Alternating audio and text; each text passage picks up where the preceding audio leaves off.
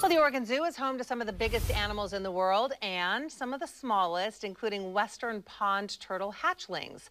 In today's Show and Tell with Tony, we meet a zookeeper who makes sure these tiny turtles get a happy, healthy start.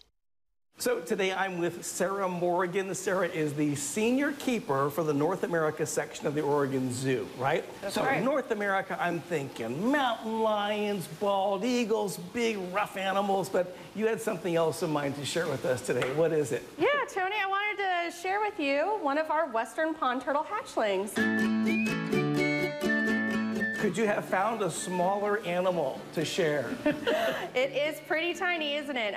This one in particular is only about 15 grams. What makes these little guys so special? We have a Head Start program, and we help these western pond turtles get a head start on life. Because they're a threatened species, right? That's right. They are endangered mostly because of invasive predators, right? Like bullfrogs and largemouth bass. Wow. And so they could live to be how old? They can live actually to be about 70 years old. That's amazing. Isn't that great? So, I mean, I'm sure you have lots of responsibilities here at the zoo, but part of what you do is see to it that this little guy could possibly live to almost see the turn of the century.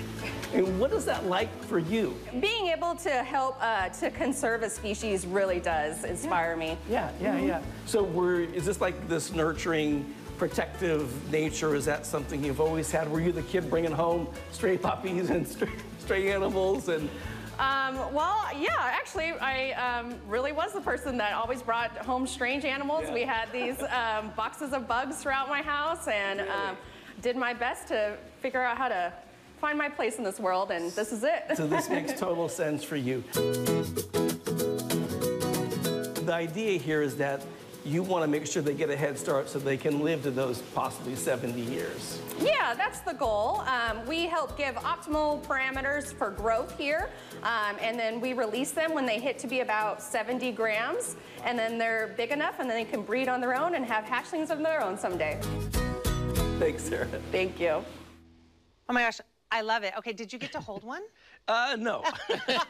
Well, they're in danger, you gotta right? put gloves on the whole thing, but I want to see that box of bugs. I know. Yeah. But I love the fact that she sort of had that vocation kind of in her heart as a child and was able to kind of see it through to fruition as an adult. Now, Drew, like, were you like a weather climate kind of kid, or you kind of come into it later in life? A little bit later in life, yeah, but no, I was just kind of that kid that was always talking and just up in front of people. So. Performing. There you go. A little piece of that in your heart, you know, it started early and now here you are. Exactly. And Tony, you know what I love is that we've done the story on them releasing these turtles many times over the years. And so it was so cool to sort of see where it starts. Yeah, and to see what it's like to be a part of it on a personal level. That's why I was really interested in meeting Sarah for us. Really cool. Yet again, another great show and tell, Tony. Thank you.